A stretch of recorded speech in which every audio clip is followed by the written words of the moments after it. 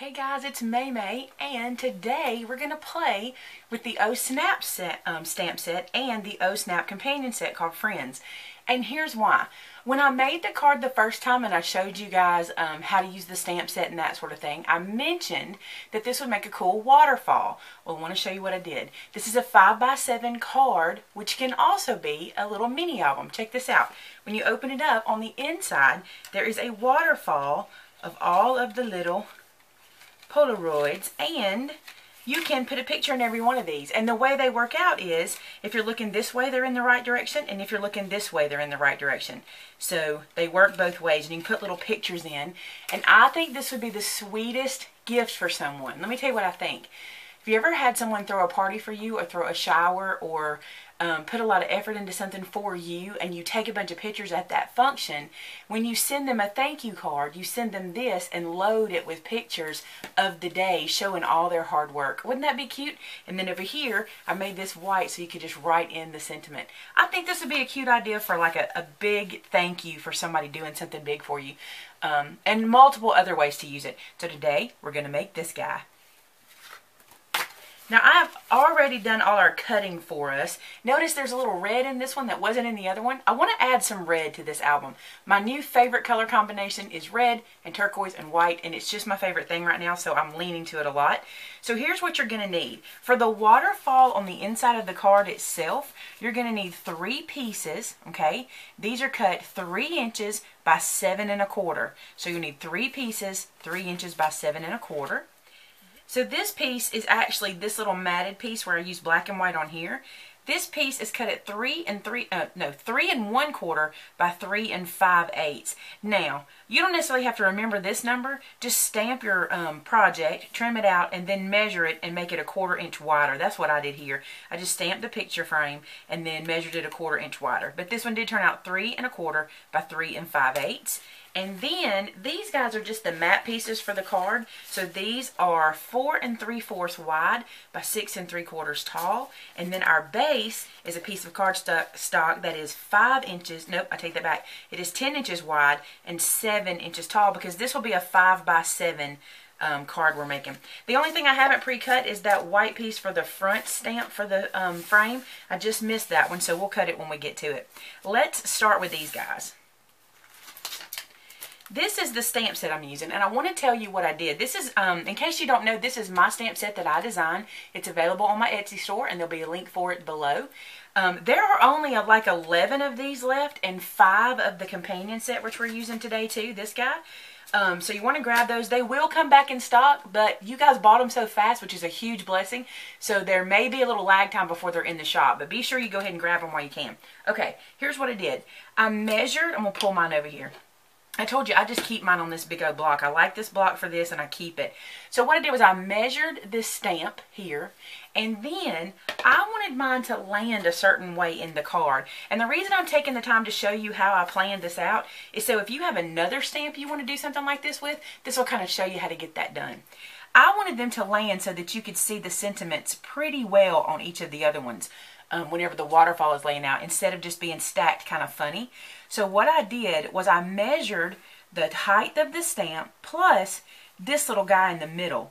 So I added that piece to here, which for me, I ended up doing 3/4 of an inch in the middle. This will make sense as we get going. But by adding that 3/4 of an inch here in the middle, it allowed this to kind of stagger to the right height. That may be confusing, but if you're doing one on your own and you ever try to design these things, that'll help you do that. So these are the right height, and now we need to score them. Now for scoring, here's what I did. I did not stress too much about the actual numbers. I brought my paper over and brought it down, and I knew that my first frame needed to bend at 3 1/4. I know that's where that first bend needs to be because of the height of the frame stamp. Then I moved up 3/4 of an inch to give myself that waterfall. Okay, so now I know I have my first frame, my gap between the waterfall, and then my second frame. So basically we're scoring at 3 1/4 and 4. That's it on both of these. And I'm using a very, very thick cardstock. Would you guys believe I'm totally out of white 65-pound cardstock?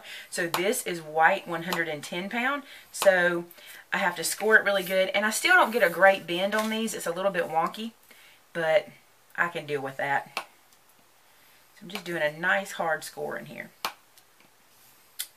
Alright, so now these guys are ready. Now I did not bend them yet because I need to stamp them. So I don't want to fight that bend.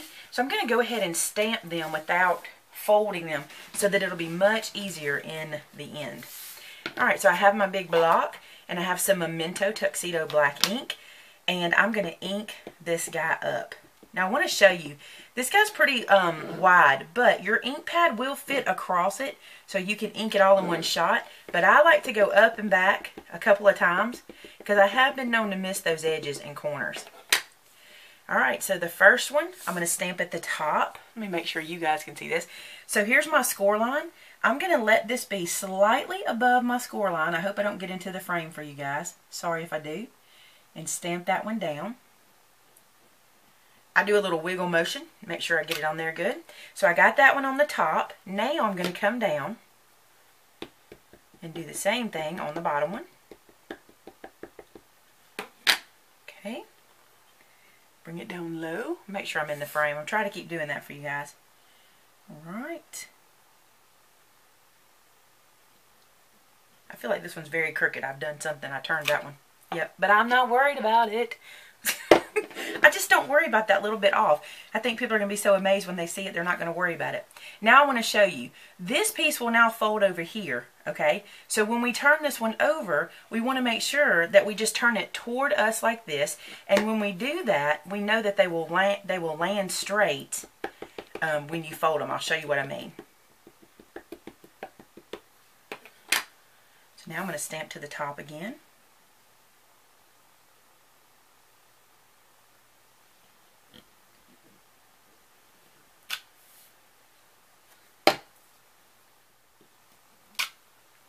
Okay, I'm going to go ahead and fold this one and show you how this works, okay? We stamped these two in the same direction, we flipped it over and stamped these two in the same direction. So now we can fold them on our score lines, lining them up nice and neatly, okay? And then I'm going to bring this one back and fold it on its score line. And I'll show you how this works. So on the front of our card, or inside our card, it will look like this. So this one is facing in the right direction. We open it up, this one is facing the right direction.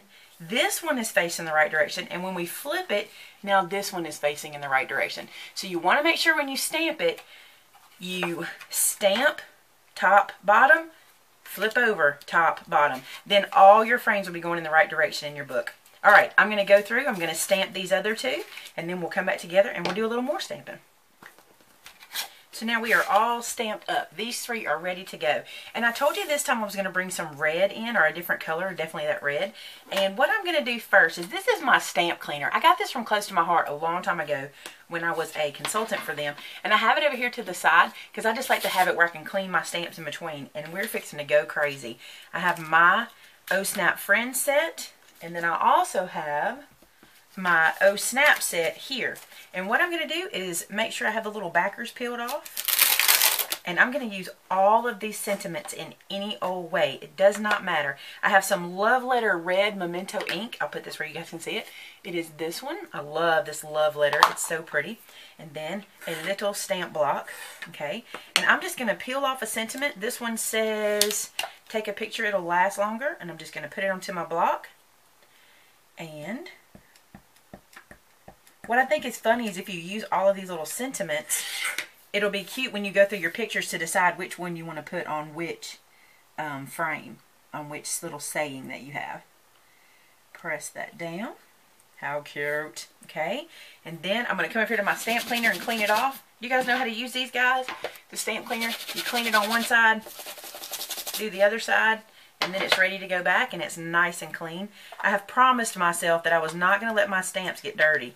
Like, I have ruined so many stamps. I really did. I had this stamp set that I made for myself, and I ruined it by not cleaning it, and I'm not going to do that anymore. So I just keep a rag or my stamp cleaner close, and I clean in between stampings. And I've noticed that these look just brand new. My other ones, ugh, they were horrible. So nice and clean. It takes 2 seconds to do that. And let me show you. I even use one of these guys. This is one of those chamois cloth things. Look at the ink on there. and the baker's twine. Everything sticks to them. But if I don't have a stamp cleaner, I'll just get a cloth and clean them. Anything's better than not cleaning them. That's what I have discovered. And it doesn't matter what stamp it is. I've ruined a lot of stamps by leaving ink, especially in my stays on days where all I used was stays on ink. Oh, I ruined so many of them that way. And this to me is fun, picking up stamps, inking them up. Just really gets that that instant gratification feel out. I just love to do this. So this one says say cheese. Oops.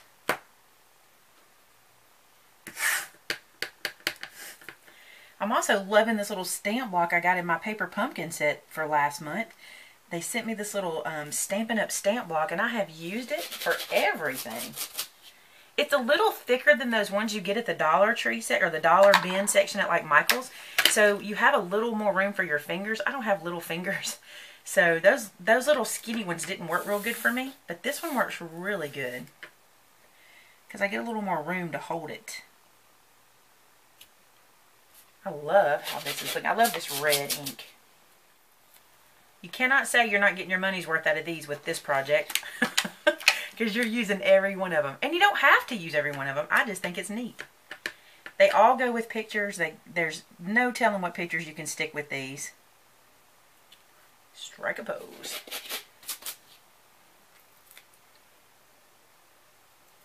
And we'll do worth 1,000 words. Here.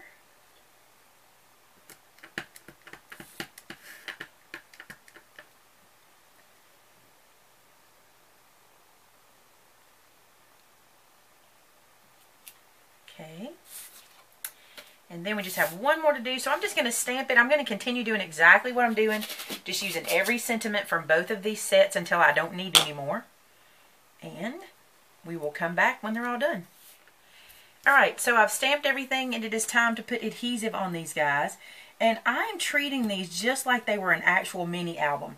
The reason is if you're going to take the time to put photos in something, you want it to be something that's going to hold up for a long time. So I'm using the tape that I would use if I were making a mini album. So be sure you do the same thing. I'll put a link to this tape below if you're interested. This is my favorite sticky tape. It's a very good price. It is, you get a lot for your money and it holds like nobody's business. I will say this, it is not repositionable. Please know you cannot put this on and move it around.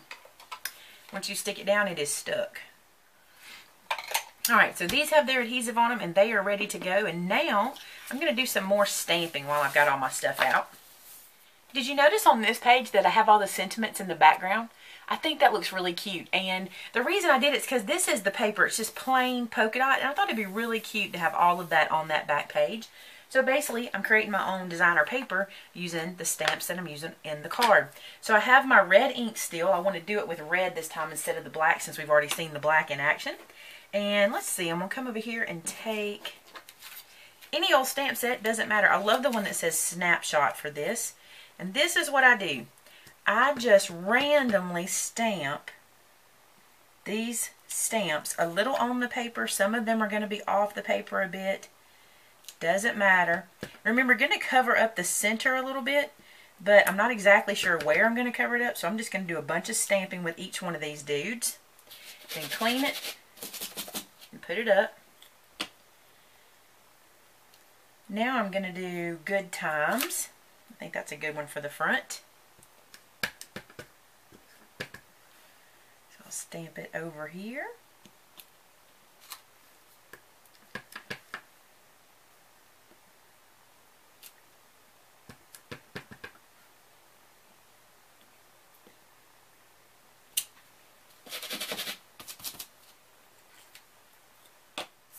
Then I'm going to go back to the other set, the O Snap set, the original one, and use the one that says Smile. I'm just going to stamp it here and there. One thing I catch myself doing, if I'm not careful, is I'll get really fast and not do my rock. And if I don't rock it, I'll sometimes get some weak spots in my stamp.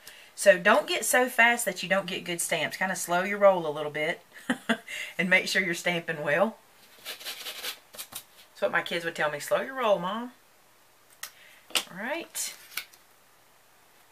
Then, strike a pose, which I think is a cute sentiment. Then I like the sentiment that says shake it. Shake it came from, if you have a Polaroid picture, you always shake it to make it develop. But it works so good if you're making shaker cards, to put shake it on the front of your shaker card. And then whoever gets it knows that you're supposed to shake it and make it work. And if you're doing a bunch of things where maybe people were dancing, wouldn't this be cute if you had this as the sentiment in like a dance party kind of thing? Shake it. I think it'd be cute. Notice how I'm avoiding that middle because I'm not real concerned about it, because that's where we're going to put that picture frame. Now the last thing I did on the front was I took the 2 sentiments from the friend set, the companion set. I took the, not the sentiment, but the images. This is the smiley face. I just thought he was cute. I just kind of put him here and there willy-nilly. The trick for making these look right is to have some on the page and some off the page. Remember that. Half of them, it still makes sense, but that's how you get the designer paper look, is to not let them all just be on the page. Run some of them on and off. So there's the smiley face, and I'm going to do the same thing with the heart. So I cut out the little front frame that we didn't have earlier, and I'm going to get that one ready to go. And I think the sentiment, a great day, is perfect for this kind of gift that I'm making, because this is just saying, you know, we had a great day when you threw that party for me. I really appreciate it. That's so nice of you. So I think that's cute. So now this guy is going to go on here. And you know what I'm going to use? My glue dots, because I'm liking them. I kind of like the idea of not having to use my ATG every time. I'm still getting used to this, y'all. Do you see that? I do like them, but I have to get used to the rolly effect. There's one. Okay, so I have some glue dots. I'll put that onto my red border piece. Stick those down. And then I'm going to do the same for here.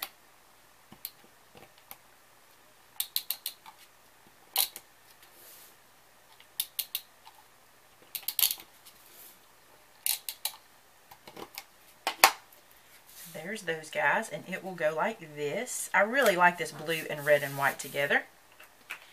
Now for this part, I'm not going to use the glue dots. I'm going to use my sticky tape again, because like I said, I'm going to assemble this as if it were a mini album. So I'm going to use the adhesive I would use for something I'd want to last for a long time. How many of you guys make 5x7 cards? Do you only stick to A2s? You ever make any 5x7s? I rarely do, but you know what I like about them? I love the larger canvas we get with a 5x7. I don't know why I don't do more of them, because I really like having all that space. Alright, so I have my sticky tape on the back, and I forgot to score our card base, so I need to do that. And I have a little friend in my craft room today who is a sick boy. He's home from school, so Joseph is here with me. Hi. Oh, do you hear his sick voice? How are you feeling? I guess okay. You don't really feel bad, you just sound bad? Yeah. He sounds pretty bad. He doesn't have a fever, and he's taking some medicine, and we may end up in the doctor tomorrow. We're going to give it one day with some regular medicine, and then we're going to head to the doctor. Sound good? Yeah. Want to get a shot? No. No. Don't. Alright, I'll be up in just a minute for you. Alright, so now we're going to put this one on the inside, just like this. So, we'll stick this down. I probably seem like a bad mom because I'm in my craft room and he's sick, but I promise I'm taking care of him. He came down to ask me what's for lunch, so he's clearly not feeling too bad. I'm going to go make him some lunch when we finish. Alright. So now I'm going to stick this down on the inside. If you're interested in this paper collection I'm using, it's a Martha Stewart set. Let me see if I can get the name of it. It's this collection. It's called, I'm looking. You probably see it and I don't see it. Just says Designer Paper Pad. Doesn't have a name. It's really cute. And it's got some glitter stuff in it too. I got it for $4.99 at TJ Maxx at one point in time. See all the pretty colors? I like it. So if you're wondering about that one, if I can find a link to it, I'll put it below. Alright, now it's time to assemble our waterfall, which I'm super excited about. Now one thing I really like to do is score these down really well. So burnish them in place, because I think they lay flatter. But also remember, if you were using a thinner cardstock than I am today, you wouldn't have any lift really. It would be a lot better, but I'm having to use 110 pound, which is really thick. I love it, but it's really thick. I would prefer using 65 pound for this. I think I folded that one very well.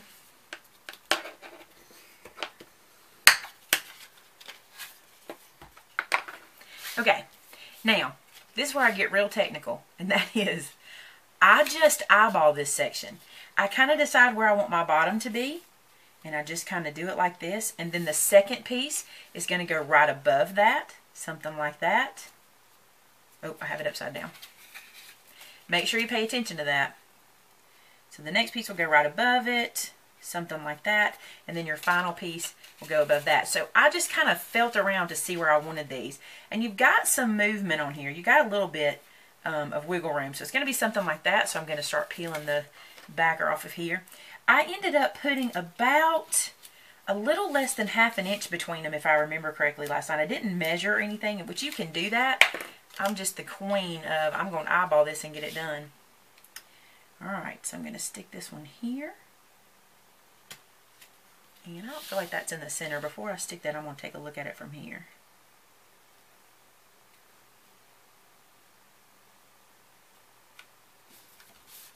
There's that one down. And I'll stick this one down.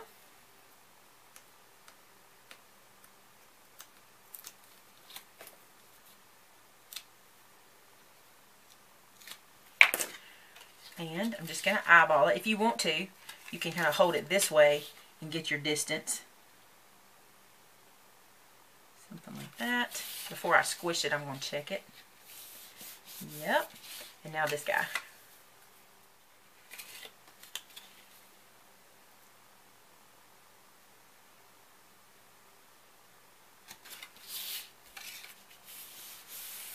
So there is your waterfall in place on the inside of the card, and see how everything is lined up correctly. So when you flip them, all of your pictures show correctly. And you even could put one here if you wanted to. That'd be super cute too, or a sentiment or something. And then, like I did on my card, on the inside I put that white sheet. I'm not going to worry about that in this one because it's just kind of a demo for you guys. And then when I get ready to send it to somebody, I can do it then. So there you go. A waterfall mini card, mini album card. What do you think? I think this is super cute. Now, you could use this same technique and put this into an actual mini album. There'd be nothing to it to do that. So you end up with some really, really cute real estate for some pictures. Alright guys, there's that one. Let me bring the other one back over. Here's the other one. So we have two that are very similar but a little bit different. And like I said, it used my 2 stamp sets, and we just created a cute little waterfall. If you're interested in the stamp sets, there'll be a link below. Those are called Oh Snap and Oh Snap Friends. So be sure to catch them while I've got them. They will come back in stock, so don't worry if you miss them out. I will put them back. But for now, there's about 11 of one and 5 of the other in there. Alright guys, I appreciate you coming along with me on this fun little project today, and I'll see you on Friday, and we will continue on our crafty journey. Thanks so much guys. Talk to you soon. Bye-bye.